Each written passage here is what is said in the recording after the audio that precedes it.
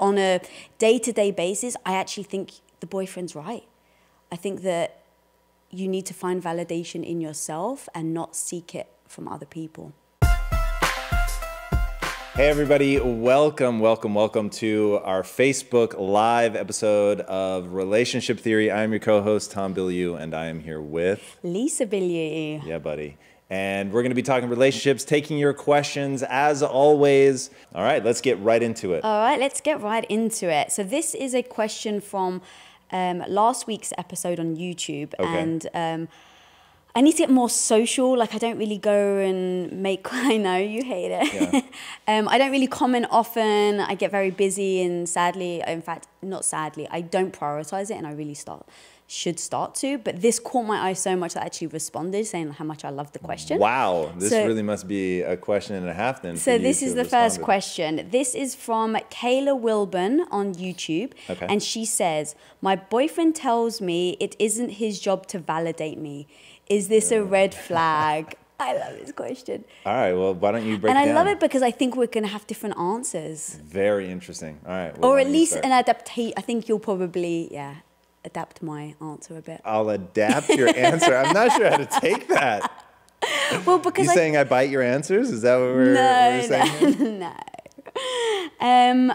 Okay, so so it isn't his job to validate me. Well, the question is, do you validate yourself, right? Do you have self-confidence, and are you strong enough within yourself that you can take, let's say, outside criticism in general? The problem is, I remember I used to look at you and almost the same thing, like want validation of, am I pretty? Am I smart enough? Am I doing a good job? Like, I would turn to you for that.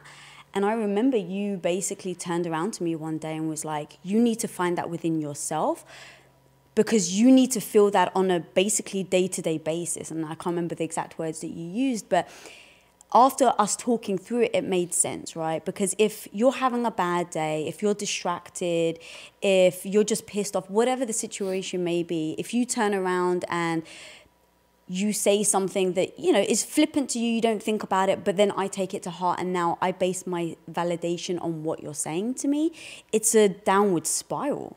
I think it's super dangerous. But I think it's also very important that you are there to lift me up when I need it, right? If I turn to you and I say, look, I'm feeling really down right now, or I'm really struggling right now, and I turn to you for like, hey, am I doing a good job? One, you're always going to be honest with me. So if you actually think that I'm slacking, you'll phrase it in a way that makes me feel good and motivated. But then you'll be like, okay, this is what she needs from me as my, as the husband, she's looking for this. But on a day-to-day basis, I actually think the boyfriend's right.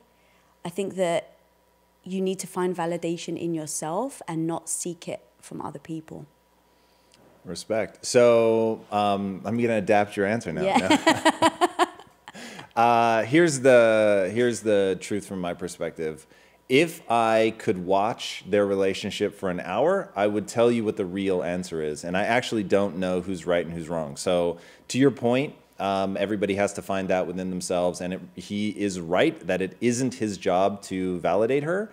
But if I were watching their relationship, I'd be able to tell if she is in a state of an inflamed deep limbic system where it's like everything is perceived as negative, which is always dangerous. That if you're not able to accurately sort of assess a situation and figure out whether the input is actually negative or if you're just perceiving it as negative, right, if it's neutral or if it's positive. So she may be, like you said, feeling very insecure, not have the stability inside. She's turning to him for the external validation. He probably gave it in the beginning. This is sort of theory A, because I think there's two equally plausible theories. Theory A, this is somebody who just hasn't found that within themselves. External forces have been allowed to create a very unstable sort of internal representation of herself, and thusly she needs the feedback externally. Super dangerous position to be in. You're never going to have self-esteem. You're never going to have self-confidence because you're always looking to the outside world. Okay, that's option one. And let's say that he supported her in the beginning of that, and then over time it begins to wear on him to always have to be that external validation. And so in a moment of fatigue, let's say 3 years into a relationship or whatever, he blurts out, it's not my job to validate you, okay? That's very plausible theory A. Yeah. Very plausible theory B is he's a dick. And it is a red flag, and it is in a relationship. I believe one of the most important foundational elements is to make the other person feel better about themselves when they're around you than they do when you're not. And so what starts as a confident person slowly erodes over time. I'm actually reading Layla Ali's biography right now in preparation for tomorrow's interview. And that's something like watching that happen to her, where she'll make an initial, let's say, I think she would agree, poor choice in the person that she brings into her world, but there's an initial flurry of excitement and romance, and that person does make her feel better, but then over time they, in small ways and then sort of escalating into grand ways, they begin to erode her and chip away at her self-confidence. And by doing things that, at least in the retelling, paint them in a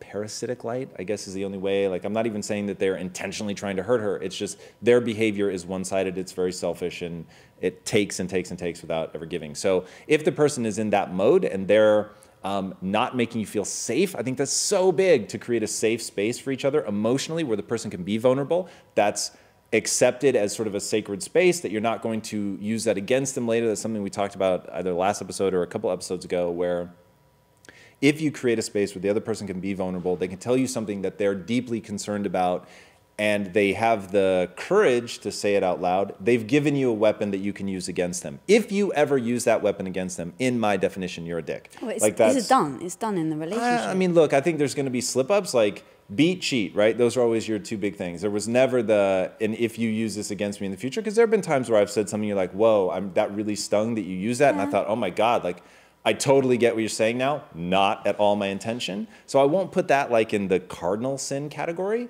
but like if it's repeated behavior, you're going to make that person insecure, and then they're going to need that validation even more. So it's like, how do you, like, let's say that she is a completely deep limbic system's not inflamed, she's able to accurately perceive negative, neutral, positive, and she is looking for a safe space, she's looking to be vulnerable and to not have those weapons used against her, and they are occasionally, either intentionally or unintentionally, being used against her, the space becomes unsafe. Like, then I get how we reach this moment where she's like, hey, I'm sure she never said, I need you to validate me, but I would understand how the behavior becomes like, I'm looking for that thing in this relationship, right? Because here's where I think people really get in trouble. There's so much momentum and, what is the right word? It's not logistics, but there's like connective tissue in a relationship. You're living together, maybe you have kids, the finances are intermingled. It really does become very, very difficult to just tell someone, hey, extract yourself from the relationship. Like, it's a ball. So there's certainly going to be this period where you're going to try to work it out, even if it's sort of hopelessly gone. So I can also imagine that scenario. So it really does come down to being super objective. And because each of those scenarios are so plausible, this is why I tell people just always assume it's your fault. Because if you start with, okay, this is my bad, I'm being overly sensitive, I'm asking this person to essentially be my externalized self-esteem, which is exhausting for anybody to have to be, and you process through that and get to the end of that rainbow and go, that really just isn't it, then you can accurately maybe assess the other part and begin to extract yourself from the relationship or make behavior changes on the other person's part. But if you don't at least start with, this is all my fault, and really comb through your behaviors, what you're building your self-esteem around, why like you're insecure, like for me to think about how long you would have to like chip away at me before you could actually damage my self-esteem, and I've given you a lot of things with which to damage my self-esteem. Like, you would know those things to cut right through me, but at the same time, I understand human psychology, my own and others, well enough to be inoculated from some of that. Usually at the end of a relationship, certainly with somebody that gets spiteful, they're going to try to cut you in those moments. So I've been through that enough to go, objectively, that doesn't damage me. Yeah.